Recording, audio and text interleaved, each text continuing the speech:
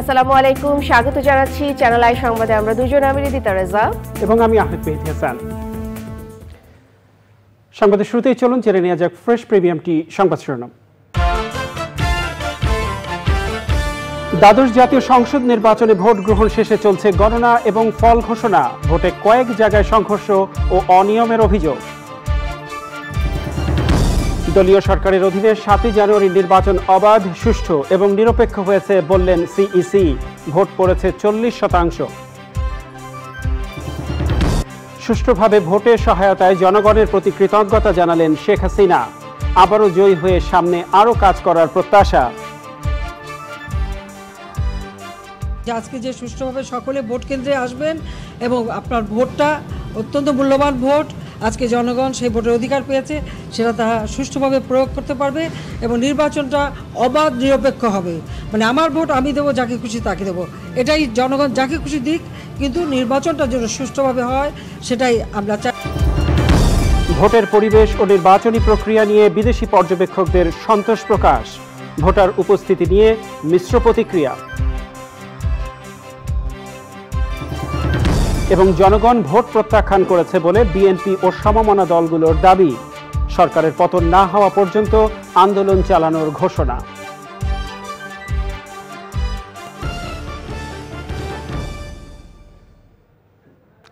সংবাদ শিরোনামগুলো জানাচ্ছিলাম। প্রিয় দর্শক, এখনকার সংবাদ আয়োজন একই সঙ্গে চ্যানেল আইয়ের ইউটিউব চ্যানেল এবং চ্যানেল আইয়ের ওটিটি প্ল্যাটফর্ম আই স্ক্রিনে লাইভ স্ট্রিম হচ্ছে। যাওয়া যাক বিস্তারিত সংবাদের শুরুতেই মর্নিং ফ্রেশ জাতীয় নির্বাচন 2024।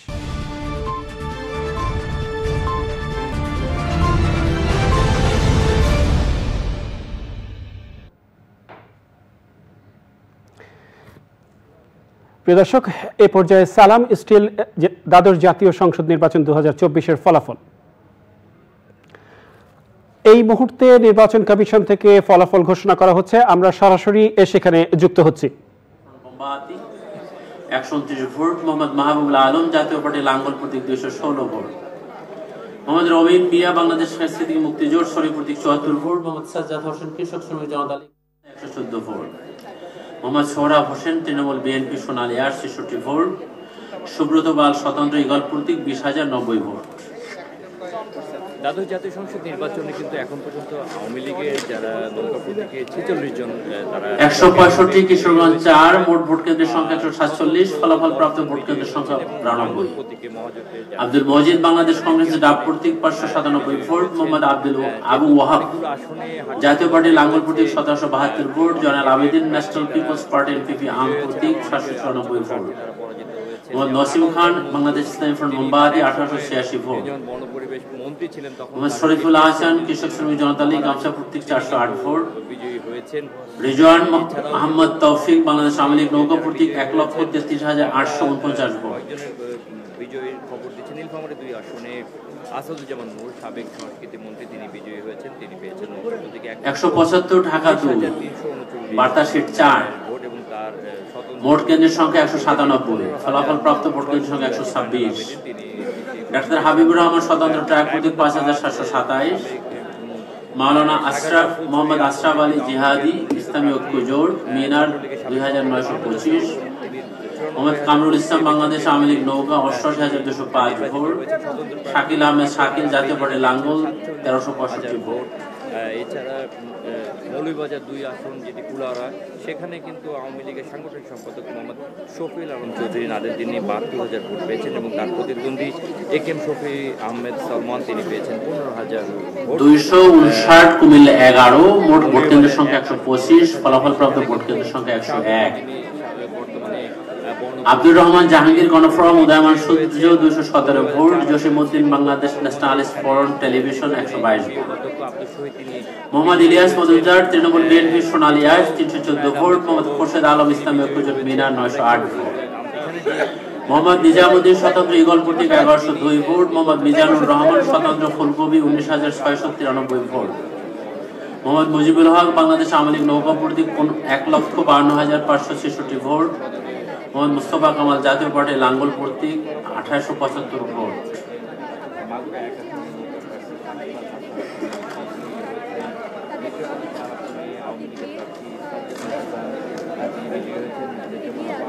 298 খাগড়াছড়ি, মোট ভোট কেন্দ্রের সংখ্যা 196, ফলাফল প্রাপ্ত ভোট কেন্দ্রের সংখ্যা 50। উশিষ্যপুর মারমা, তৃণমূল বিএনপি সোনালিয়াস 2048 ভোট। কুজেন্দ্র ত্রিপুরা বাংলাদেশ আওয়ামী লীগ নৌকা 41,281 ভোট। মিথিলার ওয়াজা, জাতীয় পার্টি লাঙ্গল প্রতীক 2108 vote. Mohammad Mustafa, national people's party আম প্রতীক 1295 ভোট।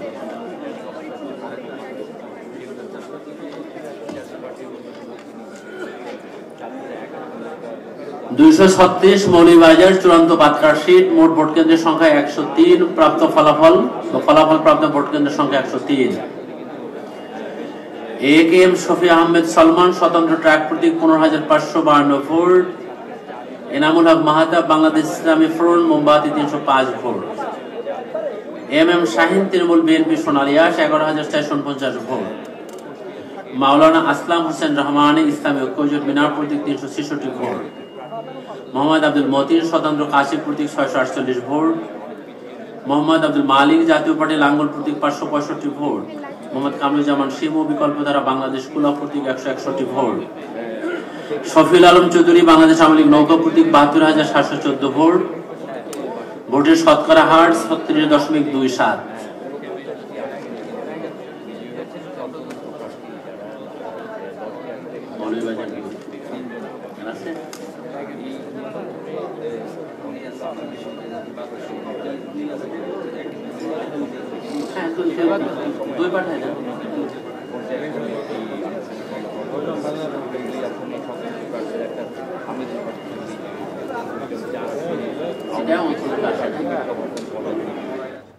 প্রিয় দর্শক, এতক্ষণ কথা বলছিলেন নির্বাচন কমিশন থেকে নির্বাচন কমিশন সচিব জনাব জাহাঙ্গীর আলম।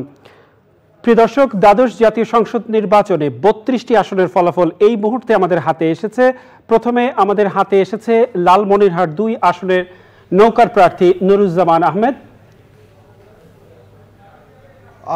এই মুহূর্তে আমরা যদি দেখি যে রংপুর 3 আসনের যে ফলাফল পূর্ণাঙ্গভাবে আমাদের কাছে এসেছে, সেখানে আমরা দেখতে পাচ্ছি যে জাতীয় পার্টির বর্তমান যিনি চেয়ারম্যান গোলাম মোহাম্মদ কাদের, তিনি এই আসনটিতে পেয়েছেন 81,861 ভোট এবং তার নিকটতম প্রতিদ্বন্দ্বী স্বতন্ত্র প্রার্থী মোসাম্মদ আনোয়ারা ইসলাম রানী, তিনি পেয়েছেন 23,326 ভোট। আনোয়ারা ইসলাম রানী তিনি একজন তৃতীয় লিঙ্গের মানুষ এবং তিনি কিন্তু এবার ব্যাপকভাবে আলোচিত হয়েছেন এই আসনে প্রতিদ্বন্দ্বিতা করে।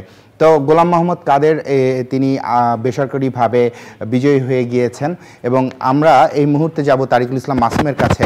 তারিকুল ইসলাম মাসুম, আপনি আমাদেরকে একটু জানাবেন যে এই যে রংপুর 3 আসনটি রয়েছে তার আসলে বিভিন্ন পরিসংখ্যানগুলো। ধন্যবাদ ওবায়দুল রশিদ। আমরা রংপুর 3-এ জাতীয় পার্টির চেয়ারম্যান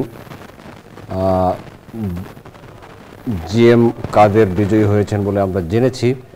এই রংপুর সদর উপজেলা, রংপুর সিটি কর্পোরেশনের 1, 2, 3, 4, 5, 6, 7, 8 নম্বর ছাড়া সিটি কর্পোরেশনের এলাকাসমূহ এর মধ্যে ছিল। গোলাম মোহাম্মদ কাদের তিনি বিজয়ী হয়েছেন। আপনি বলেছেন তিনি লাঙ্গল প্রতীক নিয়ে নির্বাচন করেছেন এবং এখানে একজন আলোচিত প্রার্থী ছিলেন এবছর মোসাম্মদ আনোয়ারা ইসলাম রানী। তিনি তৃতীয় লিঙ্গের একজন মানুষ।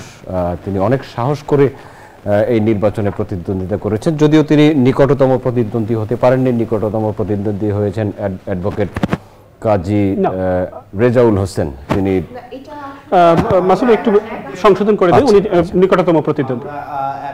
যেটি আমরা এই মুহূর্তে ফলাফল পেয়েছি এটি আসলে পূর্ণাঙ্গ ফলাফল।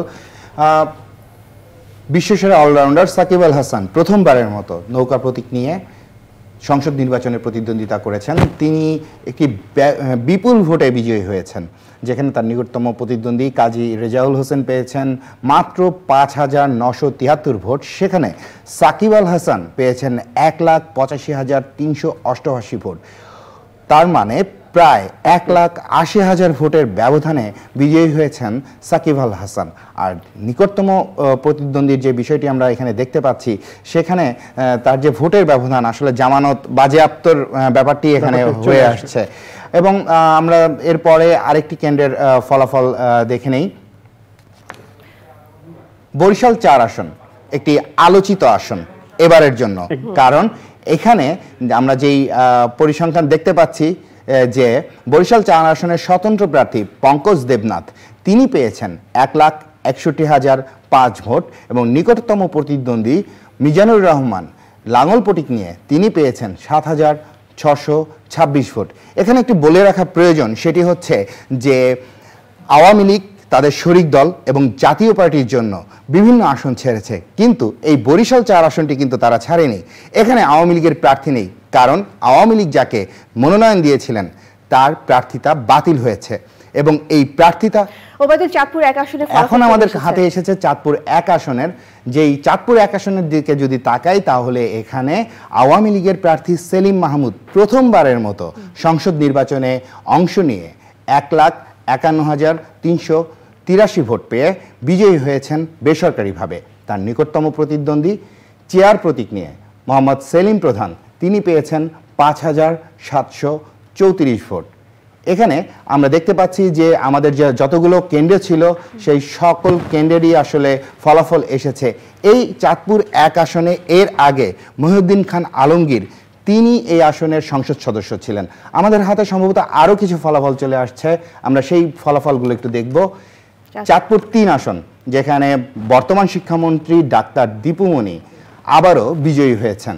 তিনি পেয়েছেন নৌকা প্রতীক নিয়ে 1,09,046 ভোট। তার নিকটতম প্রতিদ্বন্দ্বী ডক্টর মোহাম্মদ শামসুল হক ভুইয়া স্বতন্ত্র প্রার্থী, তিনি পেয়েছেন 24,183 ভোট। যদিও মোহাম্মদ শামসুল হক ভুইয়া স্বতন্ত্র প্রার্থী, তারপরও তিনি আসলে আওয়ামী লীগের একজন স্থানীয় পর্যায়ের নেতা। আর ডাক্তার দীপুমণিকে কিন্তু এবার লাইনে দাঁড়িয়ে ভোট দিতে দেখা গেছে। আসলে সকল যারা প্রার্থীরা রয়েছেন তারা আসলে লাইনে দাঁড়িয়েই ভোট দিয়েছেন।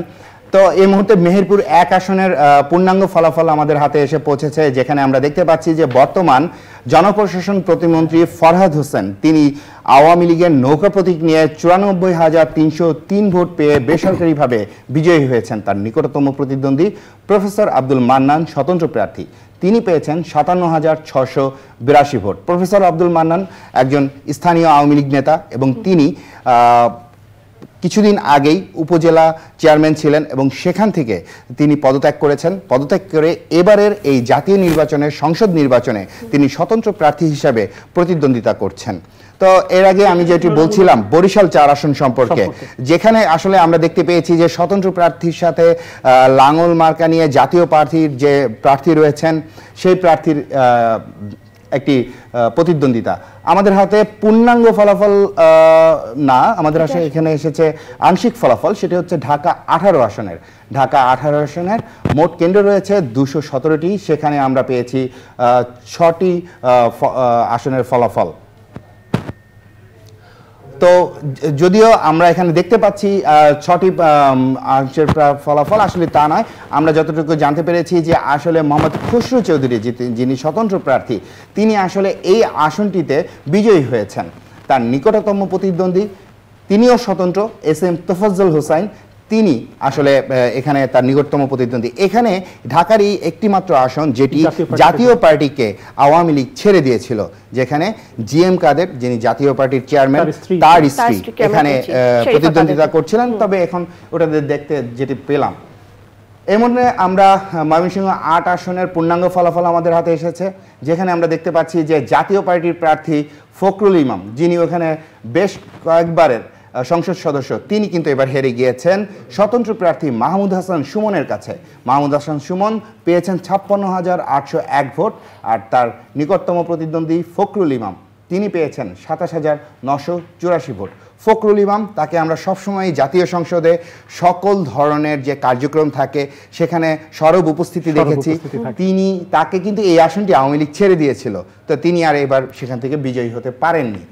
তা আমাদের কাছে আরও কিছু আসনের ফলাফল এসেছে। আমাদের কাছে ময়মনসিংহ 9 আসনের ফলাফল এসেছে, পূর্ণাঙ্গ ফলাফল, যেখানে আমরা দেখতে পাচ্ছি যে নৌকা প্রতীক নিয়ে আওয়ামী লীগের আব্দুস সালাম তিনি বিজয়ী হয়েছেন। তিনি পেয়েছেন 80,733 ভোট। তার নিকটতম প্রতিদ্বন্দ্বী স্বতন্ত্র প্রার্থী আনোয়ার আবিদিন খান তিনি পেয়েছেন 59,586 ভোট।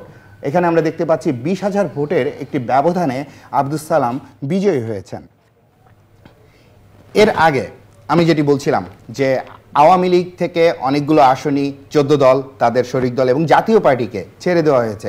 কিন্তু কিছুক্ষণ আগে আমরা যেটি দেখলাম বরিশাল 4 আসনের যে ফলাফলটি সেটি, তো সেই ফলাফলে আমরা যে কথাটি বলছিলাম যে সেখানে আওয়ামী লীগের আন্তর্জাতিক বিষয়ক যিনি সম্পাদক রয়েছেন তাকে শামী আহমেদ তাকে মনোনয়ন দেওয়া হয়েছিল এবং পরবর্তীতে অস্ট্রেলিয়াতে তার দ্বৈত নাগরিক রয়েছে এমন একটি অভিযোগ দিয়েছিলেন বর্তমানে যিনি স্বতন্ত্র প্রার্থী হিসেবে বিজয়ী হয়েছেন তিনি কিন্তু এই 18-র যে জাতীয় সংসদ স্টার আওয়ামী লীগের সংসদ সদস্য, তিনি এ বিষয়ে অভিযোগ দেন এবং পরবর্তীতে তার প্রার্থিতা বাতিল হয়, চূড়ান্তভাবে সেই প্রার্থিতা বাতিল হয় এবং তারপরে আমাদের কাছে আরেকটি ফলাফল এসেছে ময়মনসিংহ 5 আসনের, যেখানে আমরা দেখতে পাচ্ছি এখানেও জাতীয় পার্টির প্রার্থীর হার এবং জিতেছেন স্বতন্ত্র প্রার্থী মোহাম্মদ নজরুল ইসলাম, তিনি পেয়েছেন 52,785 ভোট এবং জাতীয় পার্টির লাঙল প্রতীক নিয়ে সালাউদ্দিন আহমেদ মুক্তি 34,168 ভোট পেয়েছেন এবং তিনি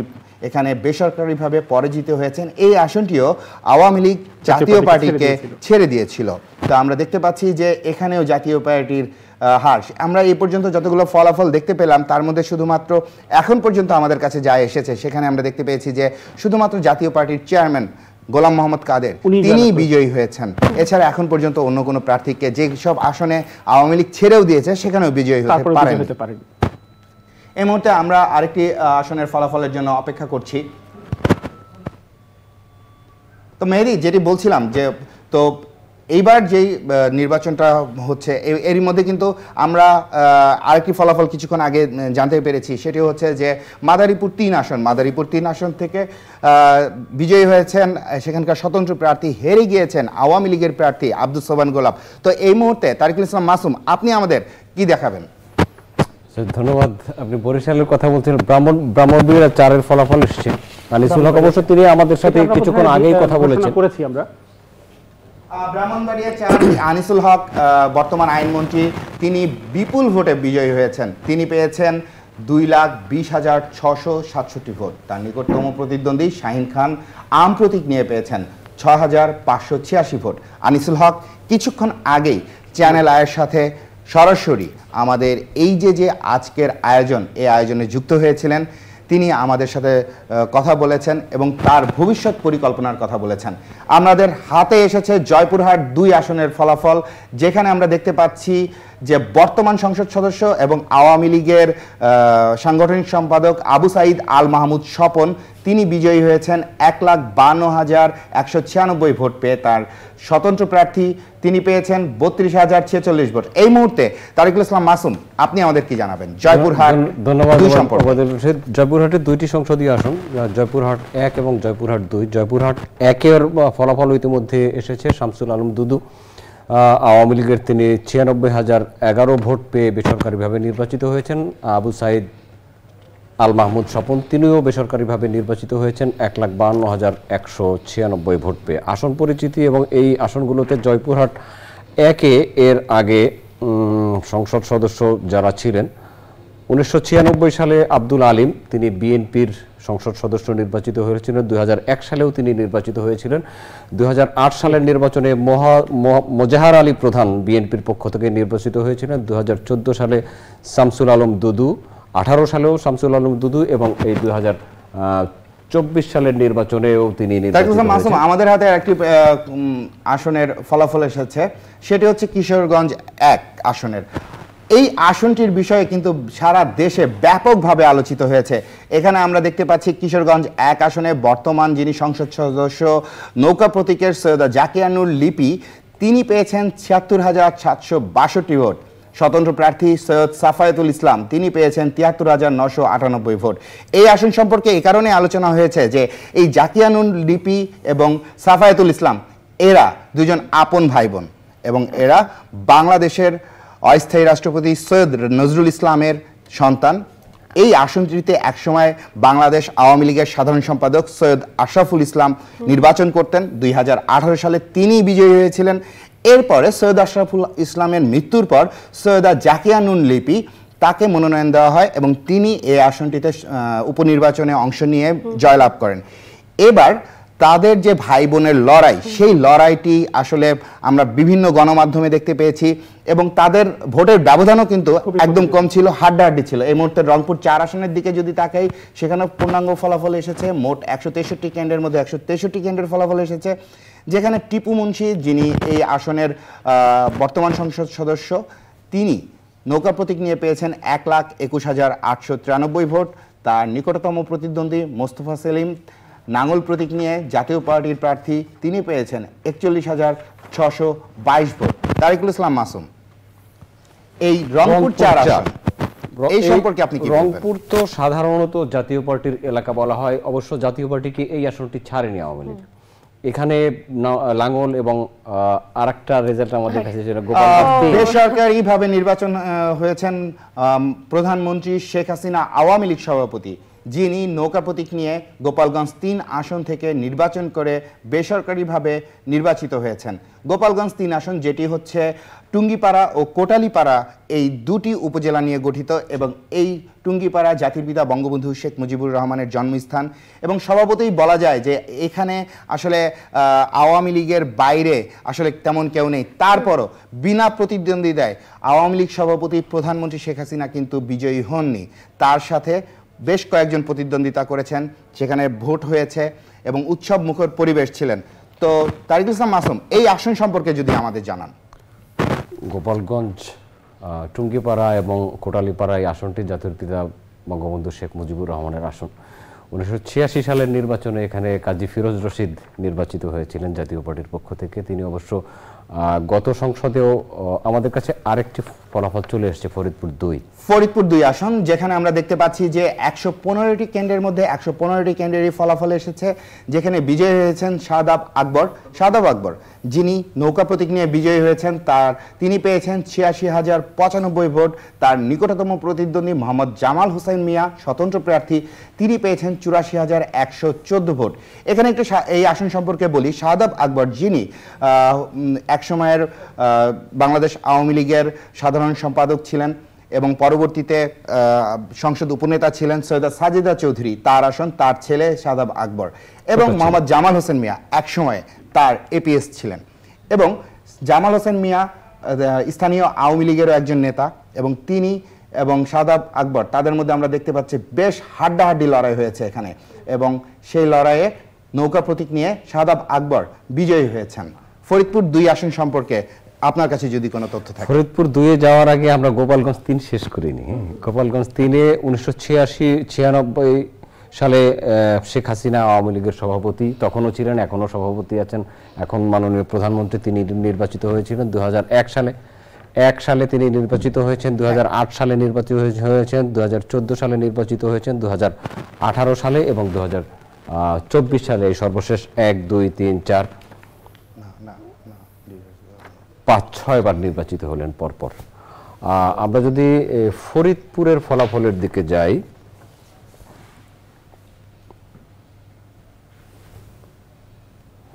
ফরিদপুরে অন্য ফলাফলগুলো এখনো আসেনি। ফরিদপুর সম্পর্কে অন্য ফলাফল না আসলেও আমরা বেশ কিছু ফলাফল সম্পর্কে জানতে পেরেছি, যেখানে আমরা দেখতে পেয়েছি যে ফরিদপুরে বেশ কয়েকজন প্রার্থী তারা এগিয়ে রয়েছেন। ফরিদপুর 4 আসনে যেমন স্বতন্ত্র প্রার্থী বর্তমান যিনি সংসদ সদস্য মুজিবুর রহমান চৌধুরী নিক্সন, তিনি এগিয়ে রয়েছেন। ঠিক তেমনিভাবে এটি ফরিদপুর 2 আসনে আমরা দেখতে পেলাম যে নৌকা প্রতীকের প্রার্থী বিজয়ী হয়েছেন এবং স্বতন্ত্র প্রার্থী তিনি পরাজিত হয়েছেন। একই সঙ্গে আপনি বলছিলেন গোপালগঞ্জ 3 আসনের কথা। জি, ফরিদপুর 2-এ 1996 সালে KM ওবায়দুর রহমান, অনেক বিখ্যাত রাজনীতিবিদ, তিনি নির্বাচিত হয়েছিলেন বিএনপির পক্ষ থেকে। 2001 সালেও তিনি নির্বাচিত হয়েছিলেন। সাজিদা চৌধুরী, যার আসনটিতে তার ছেলে এবার নির্বাচিত হলেন, ছোট ছেলে, তিনি 2008 সালে নির্বাচিত হয়েছিলেন, 2014 সালে নির্বাচিত হয়েছিলেন এবং 2018 সালে নির্বাচিত হয়েছেন। এবং তার মৃত্যুর পর তার ছোট ছেলে শাহাদাব আকবর লাবু, তিনি মনোনয়ন পান, তিনি নির্বাচিত হয়েছেন এবং এই 2024 সালের নির্বাচনেও তিনি খুবই অল্প ভোটের 1900 ভোটের ব্যবধানে তার এপিএস মোহাম্মদ জামাল হোসেন মিয়ার কাছে জয়ী হয়েছেন। কিন্তু বোঝাই যাচ্ছে যে এই আসনে প্রতিদ্বন্দ্বিতা তীব্র হয়েছে।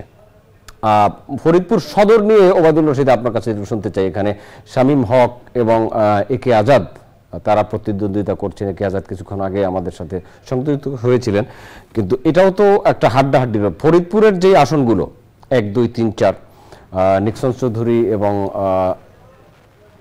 জাফরুল্লাহ চৌধুরী, শামীম হক, একে আজাদ, আর একটা ফলাফল তো আমরা পেলামই।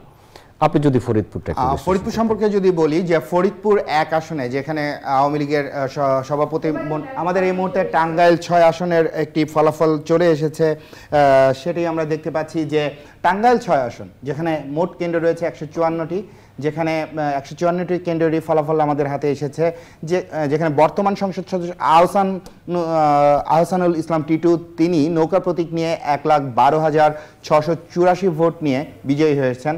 তার নিকটতম প্রতিদ্বন্দ্বী তারেক শামস খান স্বতন্ত্র প্রার্থী, তিনি পেয়েছেন 31,292 ভোট। টাঙ্গাইল 6 আসন সম্পর্কে আপনি যদি বলেন তারিকুল ইসলাম মাসুম। টাঙ্গাইল অনেক বিখ্যাত এবং মকবুল হোসেন তার বাবা ছিলেন এমপি হাসান হক টিটুর।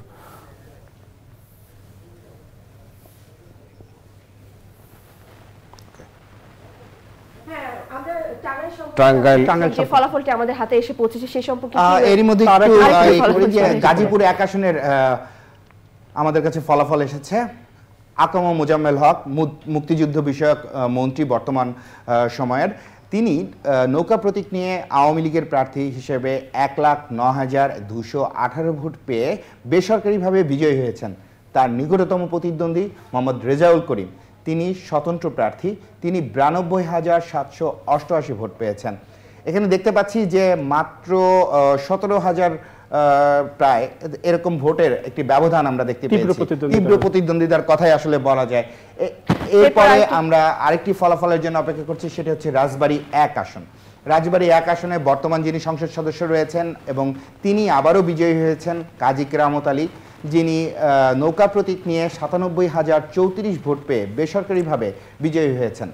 তার নিকটতম প্রতিদ্বন্দ্বী মোহাম্মদ ইমদাদুল হক বিশ্বাস, তিনি পেয়েছেন 53,132 ভোট। রাজবাড়ী 1 আসনে 156টি কেন্দ্র রয়েছে এবং আমরা পেয়েছি 156টি কেন্দ্রেরই ফলাফল। শুধুমাত্র 2001 সালে কাজী কেরামত আলী পরাজিত হয়েছিলেন, এছাড়া যতবার তিনি নির্বাচন করেছেন ততবারই তিনি বিজয়ী হয়েছেন।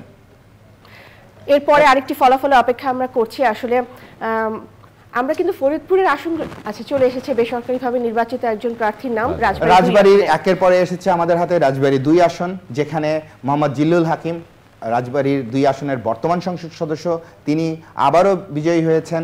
তিনি দেখতে পাচ্ছি যে বিপুল ভোটে বিজয়ী হয়েছেন। তিনি নৌকা প্রতীক নিয়ে 2,31,888 ভোট পেয়ে বেসরকারিভাবে বিজয়ী হয়েছেন। এই মুহূর্তে আমরা অপেক্ষা করছি আরও একটি ফলাফল আসবে তার জন্য। তো ফরিদপুর সম্পর্কে আমরা যে কথাগুলো বলছিলাম কিছুক্ষণ আগেই, সেখানে ফরিদপুর 1 আসনে রয়েছেন আব্দুর রহমান, যিনি বাংলাদেশ আওয়ামী লীগের প্রেসিডিয়াম সদস্য। তো এছাড়াও আমরা এই মুহূর্তে সংবাদের অন্য অংশে যাওয়ার জন্য মেহেদী আপনার কাছে যেতে চাচ্ছি। ওবায়দুল্লাহ, আপনাকে ধন্যবাদ। আমরা শুনছিলাম ওবায়দুল রশিদের কাছে একের পর এক যে বেসরকারিভাবে নির্বাচিত ফলাফলগুলো। আমরা মূল নিউজের সংবাদে যাচ্ছি। নির্বাচনের পরিবেশ এবং ভোট গ্রহণের পদ্ধতি দেখে সন্তুষ্ট বিদেশি পর্যবেক্ষকরা, তবে ভোটার উপস্থিতি নিয়ে মিশ্র প্রতিক্রিয়া তাদের। ভোটারদের সাথে কথা বলেও তারা আশ্বস্ত হয়েছেন ভোট কেন্দ্রে আসতে কোনো ধরনের চাপ বা ভয় ভীতির মুখে পড়েননি ভোটাররা। তবে বিএনপির অংশগ্রহণ থাকলে নির্বাচনটি সর্বাঙ্গীন সুন্দর হতো সেই আক্ষেপ আছে কোনো কোনো পর্যবেক্ষকের। নির্বাচনের আন্তর্জাতিক বৈধতা প্রশ্নে রাশিয়ার পর্যবেক্ষকরা বলেছেন, ভূ রাজনৈতিক কিছু ব্যাপারে পশ্চিমা কোনো কোনো দেশ অসন্তুষ্ট, তাতে নির্বাচন অবৈধ হয়ে যাবে না, জানাচ্ছেন রিজভী নওয়াজ। সকাল ৮টায় ভোট গ্রহণের শুরু থেকেই বিভিন্ন দলে ভাগ হয়ে নির্বাচনী কেন্দ্রে কেন্দ্রে ঘুরেছেন বিদেশি নির্বাচনী পর্যবেক্ষকরা। সকালের দিকে উপস্থিতি কম হলেও কেন্দ্রগুলোতে ভোটারদের সাথে কথা বলে বাংলাদেশের মানুষের গণতন্ত্রের জন্য তীব্র আকাঙ্ক্ষা বুঝতে পেরেছেন তারা। ভোট গ্রহণ শেষে রাজধানীর হোটেল সোনারগাঁওয়ে মিডিয়া ব্রিফিং সেন্টারে আনুষ্ঠানিক প্রতিক্রিয়া জানান বিদেশি পর্যবেক্ষকরা। Me and my colleague Senator Victor Ho, we would like to congratulate the Bangladesh Election Commission for conducting a very successful, free and fair election. But what I found was very peaceful, fair what's the phrase? Free and fair elections. Unequivocally, what I saw with my eyes was a free and fair election. We were happy now regarding with whether the Prime Minister will give power to. That's for you. That's for the government to do, not for me. I mean, what we saw today, in summary, is a good process, good voting process in a voting day. We live in a time of transition from unipolar world with one hegemonic state to a multipolar world. The Republic of Bangladesh continues the policy based on national interest. We commend the government and people of Bangladesh for very peaceful elections.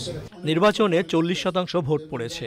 এটা আন্তর্জাতিকভাবে কতটা গ্রহণযোগ্য এবং আদতে এটা মানুষের মতামতের প্রতিফলন বলা যায় কিনা প্রশ্ন ছিল গণমাধ্যম কর্মীদের। I don't know what the final turnout is, but certainly in the stations we were in, it was quite low at the different points in the day. Now, beside on the above observations, the OIC observation mission is of the opinion that the elections were organized in peaceful manner.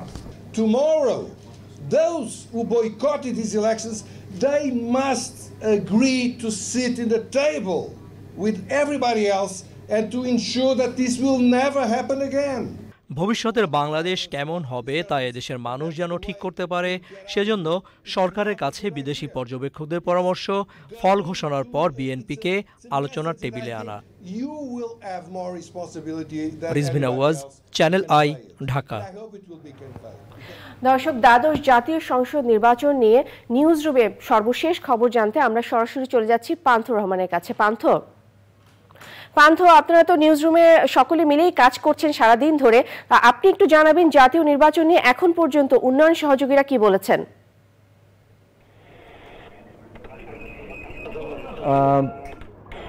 আপনাকে ধন্যবাদ রিতা। আপনি যেটি বলছিলেন যে উন্নয়ন সহযোগী এবং আমাদের যারা কূটনৈতিক সম্পর্ক যাদের সাথে আছে এবং যারা বাংলাদেশে মিশন আছে যাদের, তাদের কথাই নিশ্চয়ই আপনি জানতে চেয়েছেন।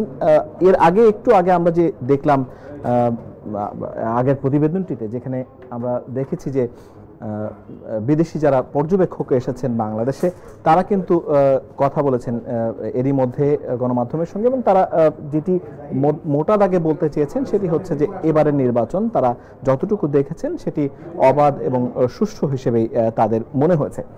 যদিও টার্নওভার নিয়ে তাদের এক ধরনের প্রশ্ন ছিল, এবং তারা এইও বলেছেন যে টার্নওভারটি কম বেশি এটি নির্ভর করে বিভিন্ন দেশের ওপর। নানা দেশে নানা রকমভাবে টার্নওভার হয়ে থাকে সাধারণত, এবং সেই টার্নওভারটি নিয়ে তারা খুব বেশি চিন্তিত নন। তারা যেটি নিয়ে চিন্তিত ছিলেন সেটি হচ্ছে শান্তিপূর্ণ, অবাধ এবং সুষ্ঠু নির্বাচন হয়েছে কিনা। সেই জায়গাটি কিন্তু প্রত্যেক পর্যবেক্ষকই বলেছেন যে অবাধ এবং শান্তিপূর্ণ তারা দেখতে পেয়েছেন। একটি বিষয় যেটি আপনি জানতে চেয়েছেন, আমাদের উন্নয়ন সহযোগী কেউ আমাদের এ বিষয়ে কথা বলেছেন কিনা। এখনো পর্যন্ত আমাদের হাতে যে তথ্য আছে তাতে বাংলাদেশে অবস্থান করা কোনো দূতাবাসের কোনো কূটনীতিক এখনো পর্যন্ত বাংলাদেশের নির্বাচন নিয়ে কোনো স্পষ্ট বক্তব্য দেননি, অনানুষ্ঠানিক বক্তব্যও দেননি আসলে।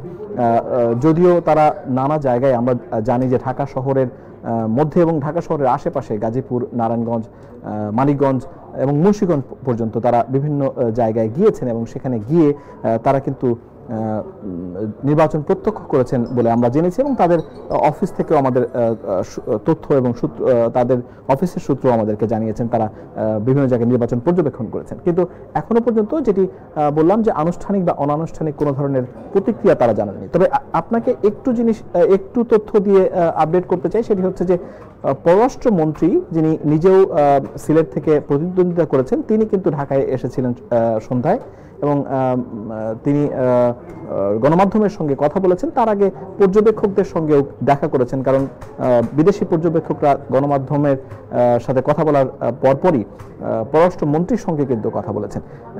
তাদের বরাতে পররাষ্ট্রমন্ত্রী যে কথাটি বলেছেন, তারা খুশি হয়েছেন অবাধ এবং সুষ্ঠু এই নির্বাচনটি দেখে। তাদের মনে হয়েছে যে বাংলাদেশের নির্বাচনটি এখনো পর্যন্ত শান্তিপূর্ণ হয়েছে।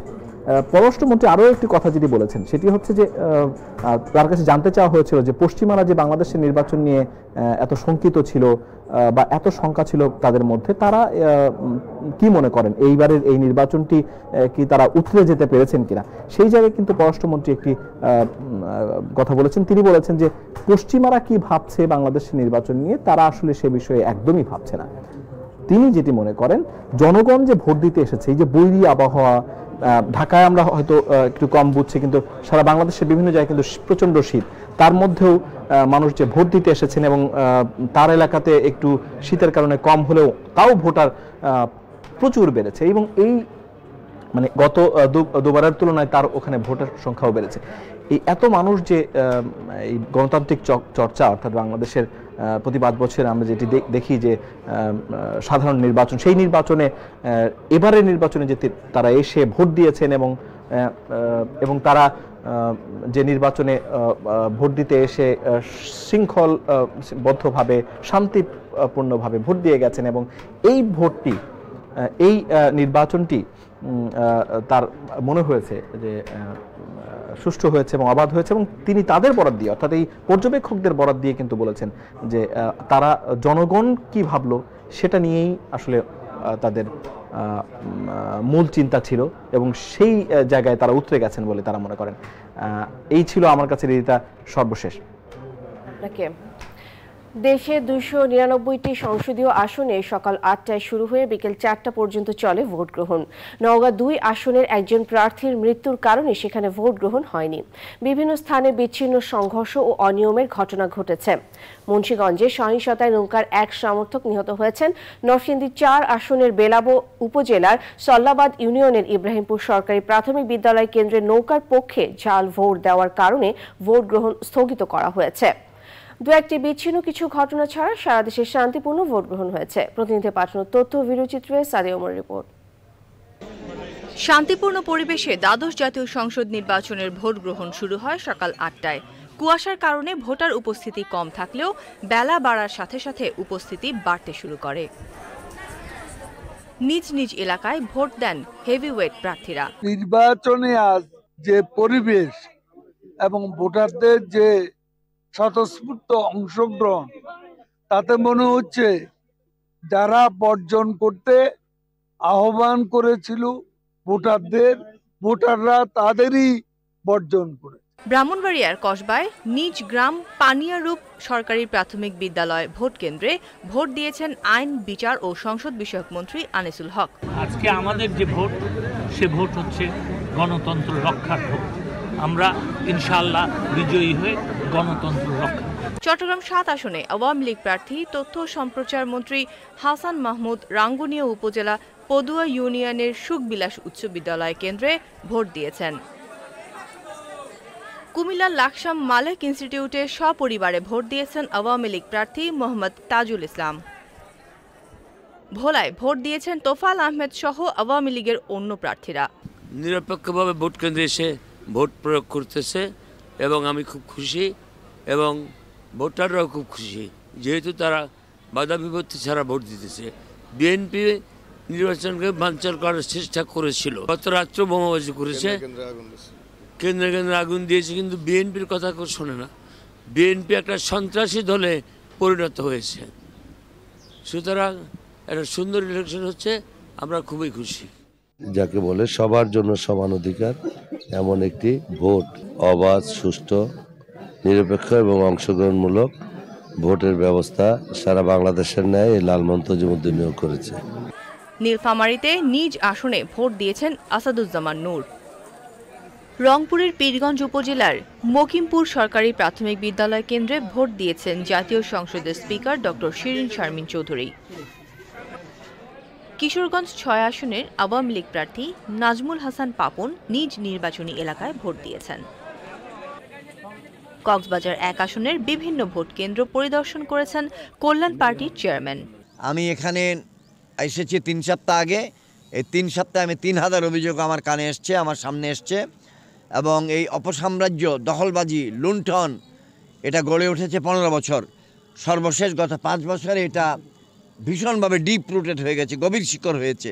সেটাকে উপড়ে ফেলতে হবে। সেটা একদিনে আজকে সূচনা হবে জনগণের বিজয়ের মাধ্যমে। সিলেটের হরতালের সমর্থনে বিএনপির মিছিল বের হলে পুলিশের সাথে বিএনপি নেতাকর্মীদের সংঘর্ষ হয়। সিলেট ২ আসনের বিভিন্ন ভোট কেন্দ্রে ব্যাপক অনিয়ম ও কারচুপি হচ্ছে অভিযোগ এনে নির্বাচন থেকে সরে দাঁড়িয়েছেন ৪ প্রার্থী। চট্টগ্রামে হরতালের সমর্থনে মিছিল বের করলে সেখানেও বিএনপি ও জামায়াতের কর্মীদের সঙ্গে পুলিশের সংঘর্ষ বাধে। সে সময় চট্টগ্রামে চান্দগাঁও মৌলভীপুকুর পাড় এলাকায় আল হেকমা ইন্টারন্যাশনাল স্কুল ও কালামিয়া সরকারি প্রাথমিক বিদ্যালয় কেন্দ্রে ভাঙচুর চালায় বিএনপি ও জামায়াতের কর্মীরা।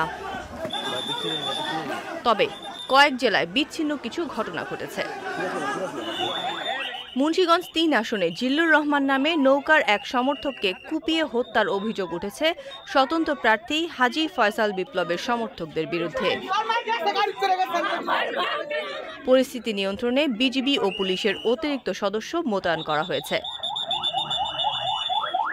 ভোট শুরুর আগ মুহূর্তে যশোরের শঙ্করপুর মাধ্যমিক বিদ্যালয় কেন্দ্রে ককটেল বিস্ফোরণের ঘটনা ঘটেছে।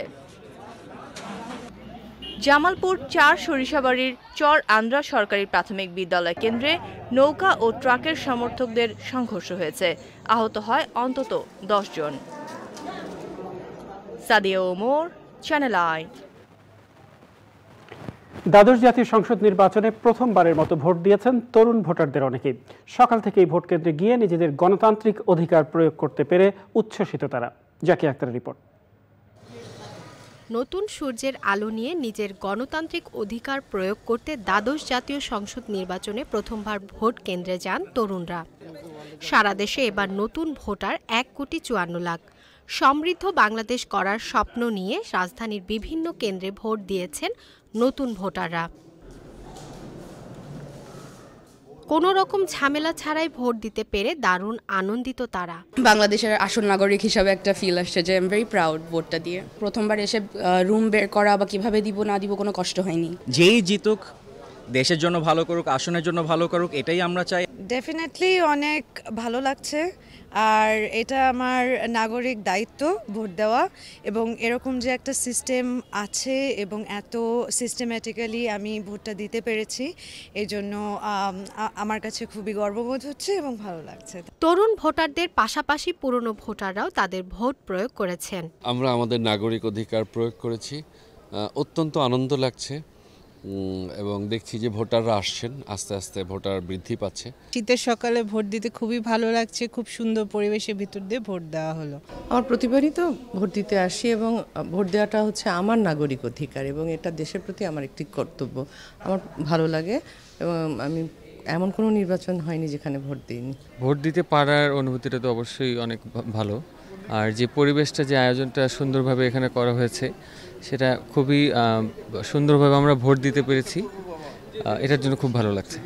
দেশকে ভালোবেসে সন্ত্রাস ও দুর্নীতিমুক্ত স্মার্ট বাংলাদেশ গড়ার প্রত্যয় নতুন ভোটারদের। Zakia Akter, channel I, Dhaka. প্রিয় দর্শক, আমাদের হাতে আরো কিছু ফলাফল এসে পৌঁছেছে। সেই ফলাফল জানার জন্য আমরা চলে যাচ্ছি সহকর্মী ওবায়দুল রশিদের কাছে। এই মুহূর্তে আমরা দেখতে পাচ্ছি যে টাঙ্গাইল ৮ আসনের পূর্ণাঙ্গ ফলাফল এসে পৌঁছেছে আমাদের হাতে।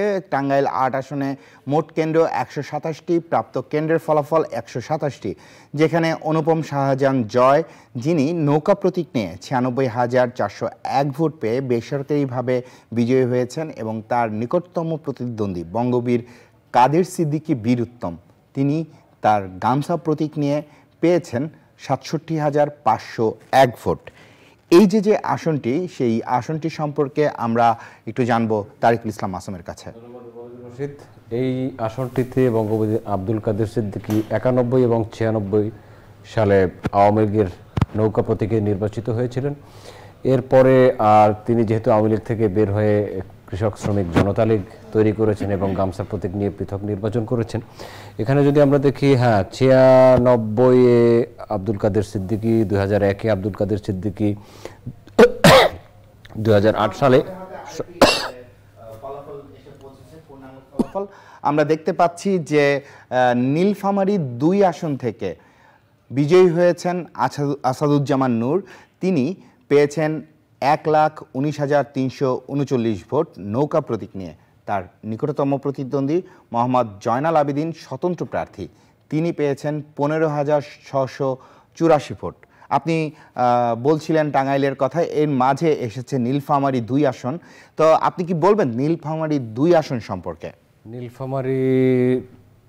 নীলফামারী তো অনেকগুলো ফলাফল আমাদের কাছে চলে এসছে। নীলফামারীতে একে আফতাবউদ্দিন সরকার বেসরকারিভাবে নির্বাচিত হয়েছিলেন, আওয়ামী লীগের প্রার্থী। নীলফামারী 2 আসাদুজ্জামান নূরের কথা আপনি বললেন। সাদ্দাম হোসেন পাভেল নীলফামারী 3, তিনি স্বতন্ত্র বেসরকারিভাবে নির্বাচিত হয়েছেন। নীলফামারী 4 সিদ্দিকুল আলম বেসরকারিভাবে নির্বাচিত হয়েছেন। নীলফামারী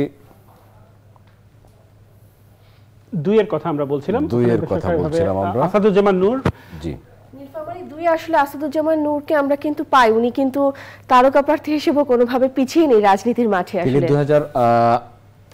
2001 সাল থেকে রাজনীতিতে এসেছেন এবং সেই থেকে এই পর্যন্ত নির্বাচিত হয়েই যাচ্ছেন। এর আগে এই আসনের পঞ্চমবারের মতো আমরা তাকে পেয়েছি। আমার মনে হয় আমরা তাকে বিজয়ী হিসেবেই দেখতে পাবো। না, তিনি বিজয়ী হয়েছেন। আর টাঙ্গাইলের যেই ফলাফল আমরা বলছিলাম, বঙ্গবীর আব্দুল কাদের সিদ্দিকী, যিনি শওকত মোমেন শাহজাহান 2008-14 ওতে নির্বাচন করেছিলেন, এই অনুপম শাহজাহান জয়ের বাবা তিনি। আর 2018 সালে এখানে আওয়ামী লীগের মনোনয়নে নির্বাচিত হয়েছিলেন জোহাইরুল ইসলাম আওয়ামী লীগের প্রার্থী হিসেবে। আর টাঙ্গাইলের 8টি সংসদীয় আসন, এই আসনের মধ্যে 3 ভাই নির্বাচন করছেন। বঙ্গবীর আব্দুল কাদের সিদ্দিকীর কথা আমরা বললাম, সিদ্দিকী এবং মুরাদ সিদ্দিকীও নির্বাচন। আমাদের হাতে আরেকটি ফলাফল এসেছে রংপুর 6, যেখানে জাতীয় সংসদের স্পিকার ডক্টর শিরিন শারমিন চৌধুরী, তিনি নৌকা প্রতীক নিয়ে 1,08,635 ভোট পেয়ে বেসরকারিভাবে বিজয়ী হয়েছেন। তার নিকটতম প্রতিদ্বন্দ্বী মোহাম্মদ সিরাজুল ইসলাম, তিনি স্বতন্ত্র প্রার্থী, তিনি পেয়েছেন 36,832 ভোট। আসলে রংপুরে কিন্তু রংপুর 6 না, অনেক আসনে কিন্তু আমরা অনেক হেভিওয়েট প্রার্থী পেয়েছি রংপুরের বিভিন্ন আসনে। এবারে এবং ওবাইদুল, এই আসনটি রংপুর 6 আসনটি কিন্তু আমাদের প্রধানমন্ত্রী শেখ হাসিনার শ্বশুরবাড়ির এলাকা। জি, ধন্যবাদ মেহেদী। রংপুর 2 এরও কিন্তু আমরা বেসরকারিভাবে নির্বাচিত যিনি হয়েছেন তার ফলাফল এসেছে। তো আমরা একটু তারিকুল ইসলাম মাসুমের কাছে যাই, তিনি আমাদেরকে জানাবেন রংপুর 6 আসন সম্পর্কে। আচ্ছা, তার আগে আমি একটু রংপুর 2 আসন সম্পর্কে বলে নেই। রংপুর 2 আসনে আওয়ামী লীগের মোহাম্মদ আবুল কালাম মোহাম্মদ আহসানুল হক চৌধুরী, তিনি 81,599 ভোট পেয়ে বেসরকারিভাবে বিজয়ী হয়েছেন। তার নিকটতম প্রতিদ্বন্দ্বী বিশ্বনাথ সরকার, যিনি স্বতন্ত্র প্রার্থী, তিনি পেয়েছেন 61,583 ভোট। তারিকুল ইসলাম মাসুম, আমাদের হাতে রংপুরে 2টি আসনের ফলাফল আমরা দেখতে পেলাম। রংপুর 2 আগে দেখেছি, এখানে প্রতিদ্বন্দ্বিতা করেছেন আনিসুল ইসলাম মণ্ডল জাতীয় পার্টির লাঙ্গল প্রতীকে, আবুল কালাম মোহাম্মদ আহসানুল হক, যিনি বিজয়ী হয়েছেন। আপনি বললেন বিশ্বনাথ সরকার স্বতন্ত্র ট্রাক নিয়ে নির্বাচন করেছেন। 1996 সালে হোসেন মোহাম্মদ এরশাদ এখান থেকে নির্বাচন করেছিলেন এবং বিজয়ী হয়েছিলেন। 2001 সালে মোহাম্মদ আলী সরকার জাতীয় পার্টির, আনিসুল ইসলাম মণ্ডল 2008 সালে জাতীয় পার্টির পক্ষ থেকে, আহসানুল হক চৌধুরী আওয়ামী লীগের, তিনি নির্বাচিত হয়েছিলেন। আবারও আহসানুল হক চৌধুরী 2018 সালেও নির্বাচিত হয়েছে। আমাদের হাতে আরেকটি ফলাফল এসেছে পটুয়াখালী 4। পটুয়াখালী 4 আসনে মোট কেন্দ্র 110টি, আমাদের প্রাপ্ত ফলের কেন্দ্রও কিন্তু 110টি।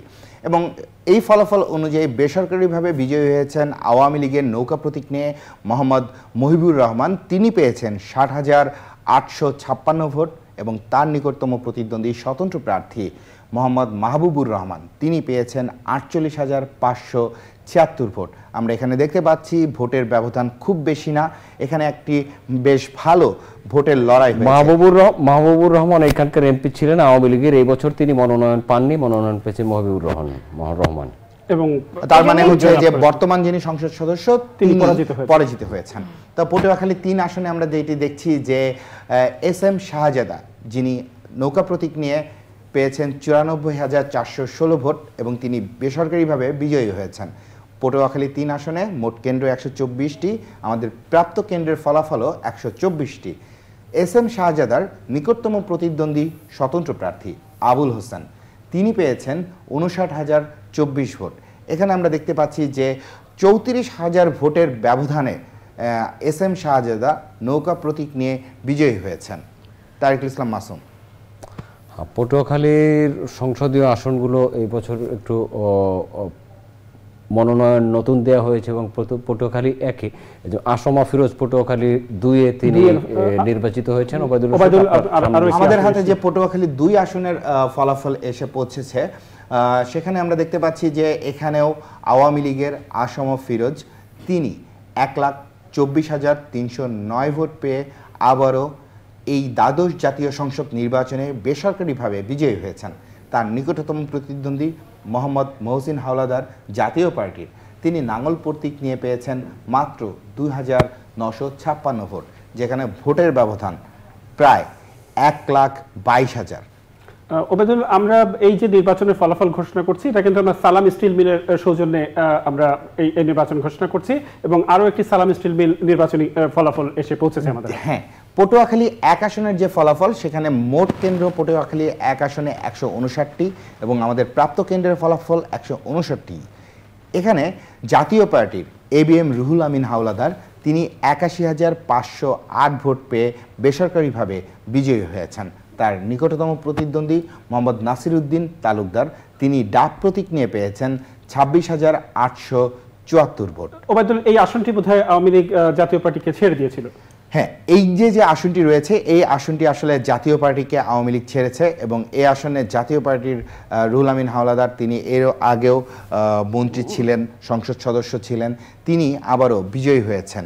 আমরা পটুয়াখালীর সকল আসনেরই ফলাফল পেয়ে গিয়েছি। পটুয়াখালীতে ABM রুহুল আমিন হাওলাদারকে জাতীয় পার্টির যে আমরা যতগুলো ফলাফল পেলাম জাতীয় পার্টিকে ছেড়ে দেওয়ার মধ্যে এর মধ্যে GM কাদের এবং ABM রুহুল আমিন হাওলাদারকে পেলাম জিতেছেন। মুজিবুল হক চুন্নু হয়তো জিতেছেন, আমরা কিছুক্ষণের মধ্যে হয়তো সেই রেজাল্ট আসবে, কিন্তু আপাতত এই দুটোরই আমরা ফলাফল পেলাম যেগুলো ছেড়ে দেওয়া হয়েছে। মৌলভীবাজার 2 আমাদের মৌলভীবাজার 2 আসনে দেখতে পাচ্ছি যে শফিউল আলম চৌধুরী নৌকা প্রতীক নিয়ে 72,798 ভোট পেয়ে বেসরকারিভাবে বিজয়ী হয়েছেন এবং একই সঙ্গে তার নিকটতম প্রতিদ্বন্দ্বী AKM শাফি আহমেদ সালমান তিনি পেয়েছেন 15,552 ভোট, স্বতন্ত্র প্রার্থী।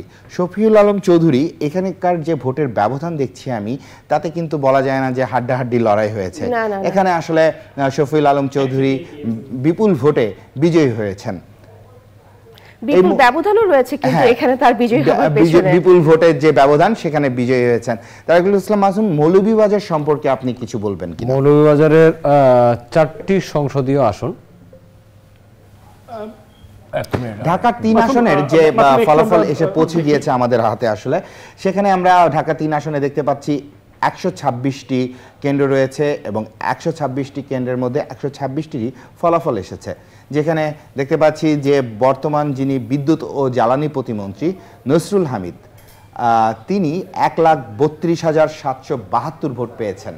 1,32,772 ভোট পেয়ে তিনি বেসরকারিভাবে বিজয়ী হয়েছেন এবং বেসরকারি তার যে নিকটতম প্রতিদ্বন্দ্বী তার সাথে ভোটের ব্যবধান প্রায় 1,30,000। আসলে এই যে বিপুল আমাদের কাছে কিন্তু ফরিদপুর 4 আসনের ফলাফল চলে এসেছে 189 কেন্দ্রে। ফরিদপুর 4 আসন যেটি নিয়ে এর আগে আমরা আলোচনা করছিলাম, ফরিদপুর 4 আসনে আমরা দেখতে পাচ্ছি তৃতীয়বারের মতো মুজিবুর রহমান চৌধুরী নিক্সন তিনি বিজয়ী হয়েছেন। মোট 189টি কেন্দ্রের মধ্যে 189টি কেন্দ্রেরই ফলাফল এসেছে। মুজিবুর রহমান চৌধুরী নিক্সন তিনি ভোট পেয়েছেন 1,48,036 ভোট। তার নিকটতম প্রতিদ্বন্দ্বী নৌকা প্রতীকের কাজী জাফরুল্লাহ তিনি পেয়েছেন 1,21,036 ভোট। এখানে 4 আসনের সম্পর্কে যদি বলি তাদের বাক বিতণ্ডায় উত্তাল ছিল আমাদের সামাজিক যোগাযোগ মাধ্যমগুলো, সংবাদ মাধ্যমগুলো। তো আমরা দেখতে পেলাম তৃতীয়বারের মতো আবারও কাজী জাফরুল্লাহকে হারিয়ে মুজিবুর রহমান চৌধুরী নিক্সন বিজয়ী এবং কাজী জাফরুল্লাহ আওয়ামী লীগের প্রেসিডিয়াম সদস্য এবং শুধুমাত্র প্রেসিডিয়াম সদস্য না, এবারে নির্বাচনী পরিচালনা কমিটির চেয়ারম্যান এবং এই দুজনের প্রচারণাও কিন্তু ছিল বেশ। যাই হোক, আমরা বিরতিতে চলে যাচ্ছি, বিরতির পরে আরো জানিয়ে ফিরবো।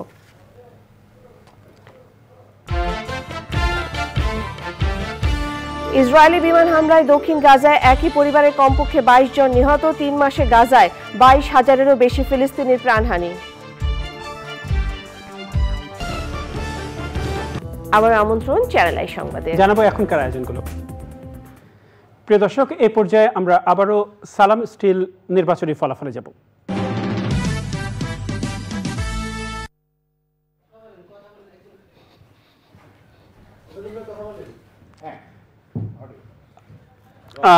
প্রিয় দর্শক, এই মুহূর্তে আমরা সালাম স্টিল নির্বাচনী ফলাফলে যাব এবং আমাদের হাতে আরও একটি ফলাফল এসেছে রংপুর 1 আসনের, এবং সেখানে বিজয়ী হয়েছেন মোহাম্মদ আসাদুজ্জামান বাবলু। তিনি স্বতন্ত্র প্রার্থী এবং তার নিকটতম প্রার্থী প্রতিদ্বন্দ্বী যিনি ছিলেন তিনিও স্বতন্ত্র প্রার্থী মোহাম্মদ মশিউর রহমান রাঙা। তিনি অবশ্য জাতীয় পার্টির প্রার্থী, কিন্তু তিনি স্বতন্ত্র হিসেবে দাঁড়িয়েছেন এবং এখানে 123 মোট কেন্দ্র এবং আমাদের প্রাপ্ত ফলাফল 123। আমি বাকি নির্বাচনী ফলাফলগুলো ঘোষণার জন্য সহকর্মী ওবায়দুর রশিদকে হস্তান্তর করছি। ধন্যবাদ মেহেদী। আমরা দেখতে পাচ্ছি যে রংপুর 1 আসনে যেই প্রতিদ্বন্দ্বিতা হয়েছে সেটি আসলে স্বতন্ত্রের সাথে স্বতন্ত্র। যেই স্বতন্ত্র প্রার্থীদের কথা আমরা সারাদিনই আসলে সংবাদে বলেছি, এবং একই সঙ্গে এই স্বতন্ত্র প্রার্থীরা এবারের জাতীয় নির্বাচনে একটি নতুন অভিজ্ঞতা, সেটিও কিন্তু আওয়ামী লীগ থেকে এর আগেও বলা হয়েছে। এই মুহূর্তে আমি তারিকুল ইসলাম মাসুমকে জানতে চাই, এই রংপুর 1 আসনটি হোসেন মকবুল শাহরিয়ার জাতীয় পার্টির লাঙ্গল প্রতীকে প্রতিদ্বন্দ্বিতা করেছিলেন এবং আওয়ামী লীগের পক্ষ থেকে যেই আসনগুলো ছেড়ে দেওয়া হয়েছিল তার মধ্যে একটি। আমাদের কাছে মুন্সিগঞ্জ 3-এর রেজাল্ট চলে এসেছে। আমরা মুন্সিগঞ্জ 3 আসনের যে ফলাফল দেখতে পাচ্ছি সেখানে স্বতন্ত্র প্রার্থী মোহাম্মদ ফয়সাল তিনি 89,705 ভোট পেয়ে বিজয়ী হয়েছেন। তিনি হারিয়েছেন আওয়ামী লীগের বর্তমান সংসদ সদস্য, বর্তমানে নৌকা প্রতীক নিয়ে যিনি প্রতিদ্বন্দ্বিতা করছেন মৃণাল কান্তি দাস, তিনি পেয়েছেন 82,833 ভোট। এই মুন্সিগঞ্জ 3 আসন, এখানে আমরা কিন্তু আজকে একটি সহিংসতার ঘটনা দেখতে পেয়েছি, যেখানে একজন নৌকা প্রতীকের সমর্থক তাকে কুপিয়ে হত্যা করা হয়েছে বলে অভিযোগ করা হয়েছে। সেখানে একটি ব্যাপক সহিংসতা হয়েছে। তো আপনি যেটি বলছিলেন রংপুরে, যেখানে আমরা দেখেছি যে স্বতন্ত্রের সাথে স্বতন্ত্রের যে এই আসনটিতে স্বতন্ত্রের যিনি জিতেছেন তিনি আওয়ামী লীগ সমর্থিত, স্বতন্ত্র যিনি হেরেছেন তিনি জাতীয় পার্টি থেকে বহিষ্কৃত, একসময় মহাসচিব ছিলেন। আর জাতীয় পার্টির যেই আসনটি জাতীয় পার্টির যাকে ছেড়ে দেওয়া হয়েছিল তিনি ছিলেন হোসেন মকবুল শাহরিয়ার, তিনি প্রতিদ্বন্দ্বিতায় আসেনি। যশোর 2-এর ফলাফল আমাদের কাছে চলে এসেছে ওবায়দুর রশিদ। এই মুহূর্তে যশোর 2-এ যদি আমরা দেখি যে তবে নৌকা প্রতীক নিয়ে মোহাম্মদ তৌহিদুজ্জামান তিনি পেয়েছেন 1,06,357 ভোট। তিনি এখানে বিজয়ী হয়েছেন। তার নিকটতম প্রতিদ্বন্দ্বী স্বতন্ত্র প্রার্থী মোহাম্মদ মনিরুল ইসলাম, তিনি পেয়েছেন 75,882 ভোট। আমরা যশোর 2 আসনে যেটি দেখতে পাচ্ছি যে 176টি কেন্দ্রের মধ্যে আমাদের কাছে কিন্তু 176টি কেন্দ্রেরই ফলাফল এসেছে, এবং এখানে আমরা যেটি বলতে পারি যে আবারও সেই স্বতন্ত্র প্রার্থীর সাথে হয় নৌকা প্রতীকের হাড্ডাহাড্ডি লড়াই, অথবা স্বতন্ত্র প্রার্থীর সাথে স্বতন্ত্র প্রার্থীর হাড্ডাহাড্ডি লড়াই। তারিকুল ইসলাম মাসুম, যশোর 2 সম্পর্কে যশোরের অনেকগুলো ফলাফল আমরা পেয়েছি ইতিমধ্যে। যশোর 1-এর ফলাফল এখনো পাইনি। যশোর 2-এ তৌহিদুজ্জামান তুহিন তিনি নির্বাচিত হয়েছেন, আপনি বললেন। যশোর 3-এ কাজী নাবিল আহমেদ বেসরকারিভাবে নির্বাচিত হয়েছেন, আওয়ামী লীগ দলীয়। যশোর 4-এ আমার কাছে এখন যশোর 1 আসনের ফলাফল এসেছে, যেখানে আমরা দেখতে পাচ্ছি যে শেখ আফিল উদ্দিন নৌকা প্রতীক নিয়ে 1,05,466 ভোট পেয়ে বেসরকারিভাবে বিজয়ী হয়েছেন। এই শেখ আফিল উদ্দিনের নিকটতম প্রতিদ্বন্দ্বী মোহাম্মদ আশরাফুল ইসলাম, তিনি পেয়েছেন স্বতন্ত্র প্রার্থী, তিনি পেয়েছেন 19,477 ভোট। বলতে পারি যে এখানে আসলে ঠিক সেভাবে কোনো লড়াই হয়নি, তিনি এখানে বিপুল ভোটে বিজয়ী হয়েছেন।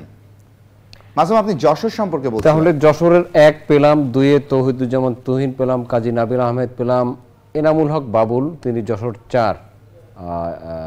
যশোর 5-এর ফলাফলটি আসেনি এখনো। যশোর 5-এর ফলাফলটি এখনো আসেনি। যশোর 6-এ আজিজুল ইসলাম বেসরকারিভাবে নির্বাচিত হয়েছেন, স্বতন্ত্র প্রার্থী, তিনি শাহিন চাকলাদারকে হারিয়েছেন। আসলে বিগত সময়ে অনেকে নৌকার প্রতীক নিয়ে আমরা দেখেছি প্রতিদ্বন্দ্বিতা করেছে, কিন্তু তারা হয়তোবা কোনোভাবে মনোনয়ন না পাওয়া এবারে কিন্তু তাদেরকে স্বতন্ত্র প্রার্থী হিসেবে আমরা প্রতিদ্বন্দ্বিতা অনেকের কথা বলছি। আসলে সেটাও যেমন রয়েছে যারা হয়তোবা বর্তমান সংসদ সদস্য ছিলেন তারা আবার গিয়েছেন। তো আমরা এখন যশোর 6-এ যেটি দেখতে পাচ্ছি, স্বতন্ত্র প্রার্থীর কথা বলতে বলতে একজন স্বতন্ত্র প্রার্থী বিজয়ী দেখতে পাচ্ছি বেসরকারিভাবে, তিনি হচ্ছেন মোহাম্মদ আজিজুল ইসলাম। যশোর 6 আসন থেকে তিনি পেয়েছেন 48,948 ভোট, তিনি বেসরকারিভাবে বিজয়ী হয়েছেন। তার নিকটতম প্রতিদ্বন্দ্বী বর্তমান যিনি সংসদ সদস্য রয়েছেন আওয়ামী লীগের নৌকা প্রতীক নিয়ে শাহিন চাকলাদার, তিনি পেয়েছেন 39,267 ভোট। বর্তমান সংসদ সদস্য শাহিন চাকলাদারকে হারিয়ে জিতেছেন, বিজয়ী হয়েছেন স্বতন্ত্র প্রার্থী মোহাম্মদ আজিজুল ইসলাম। এবং আমরা যেটা দেখতে পাচ্ছি যে 81টি কেন্দ্রের মধ্যে 81টি কেন্দ্রেরই ফলাফল এটি। যেটি ওবায়দুল আপনি বলছিলেন যে স্বতন্ত্র প্রার্থীর এখানে একটি নতুন সংযোজন এবারের নির্বাচনে এবং সেটার প্রতিফলন আমরা এখানে দেখতে পাচ্ছি। যশোর 6 1996 সালে নির্বাচিত হয়েছিলেন এএসএইচকে সাদেক, আওয়ামী লীগের তিনি শিক্ষামন্ত্রী ছিলেন।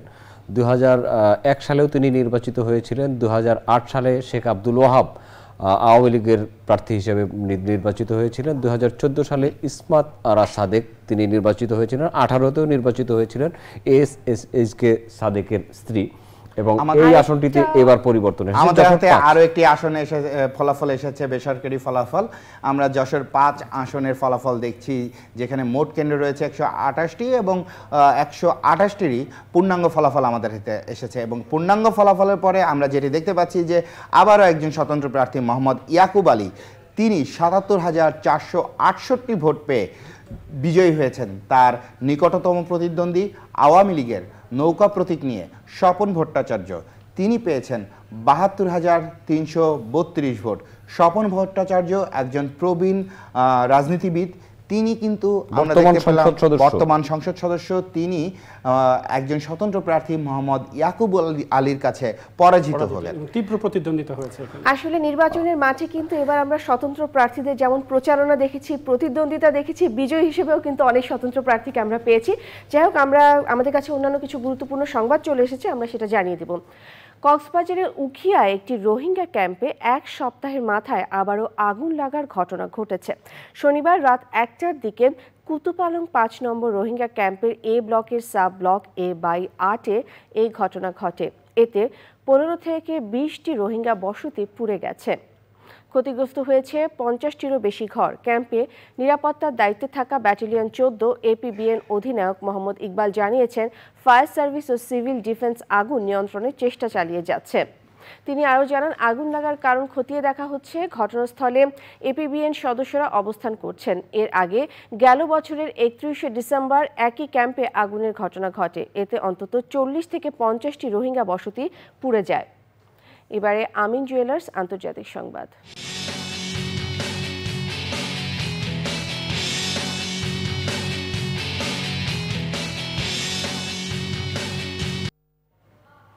ইসরায়েলি বাহিনী বিমান হামলায় দক্ষিণ গাজার খান ইউনিসের একটি বাড়িতে একই পরিবারের অন্তত 22 জন ফিলিস্তিনি নিহত হয়েছেন।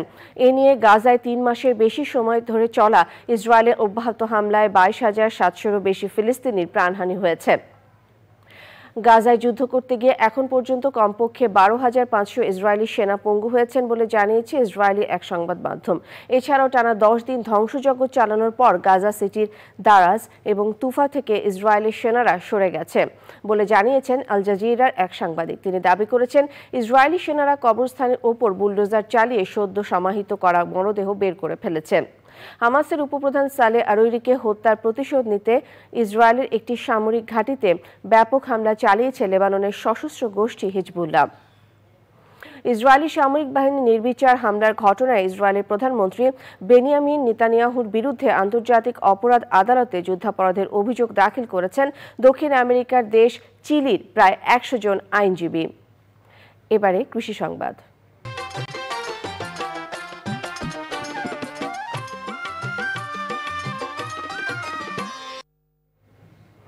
ঠাকুরগাঁওয়ে কমলার বাগানে থোকায় থোকায় ঝুলছে কমলা। এই অঞ্চলে এবারই প্রথম দার্জিলিং ও চায়না জাতের কমলার বাগান করেছেন কৃষি উদ্যোক্তারা, পেয়েছেন আশাতীত ফলনও। সদর উপজেলার উত্তর বঠিনা গ্রামের জয়নাল আবেদিন তার 6 বিঘা জমিতে লাগিয়েছেন চায়না ও দার্জিলিং কমলার গাছ। বাগানের প্রতিটি গাছে 100 থেকে 150 কেজি ফলন পেয়েছেন উদ্যোক্তারা। জেলায় কমলা উৎপাদনে যুক্ত হচ্ছেন নতুন নতুন উদ্যোক্তা। তাদেরকে উদ্বুদ্ধ করতে প্রশিক্ষণ ও কারিগরি সহায়তা দেওয়ার কথা জানিয়েছে স্থানীয় কৃষি বিভাগ।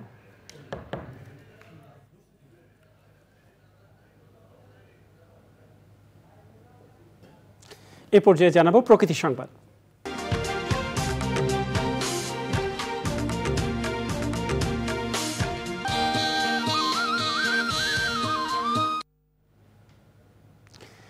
বয়ে যাওয়া মৃদু শৈত্যপ্রবাহে হিমেল হাওয়া আর কনকনে শীতে কাঁপছে উত্তরের জনপদ। ঘন কুয়াশা আর হিমেল বাতাসে বিপর্যস্ত জনজীবন। ঘন কুয়াশায় দৃষ্টিসীমা কমার পাশাপাশি কমেছে যানবাহনের গতিও। গত কয়েকদিনে মৌসুমের সর্বনিম্ন তাপমাত্রা রেকর্ড করা হয়েছে 7.8 ডিগ্রি সেলসিয়াস। প্রান্তিক আর শ্রমজীবী মানুষের দুর্ভোগ পৌঁছেছে চরমে। দিনাজপুর, কুড়িগ্রাম, নীলফামারী, গাইবান্ধা ও লালমনিরহাটে পৌষের শেষে শীত আরও বাড়তে পারে বলে জানিয়েছে দিনাজপুর আঞ্চলিক আবহাওয়া অফিস। যাওয়া যাক এক্সিম ব্যাংক বাণিজ্য সংবাদে।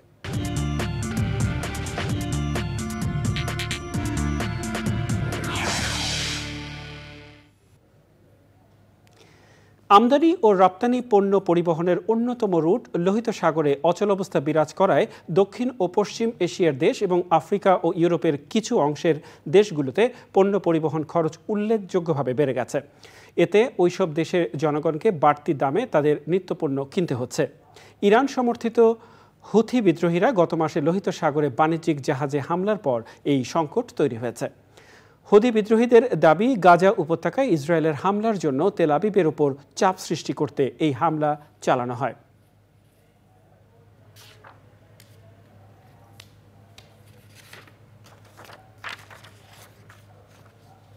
সময় হলো বিরতি নেবার, আর বিরতির পরে জানিয়ে ফিরছি।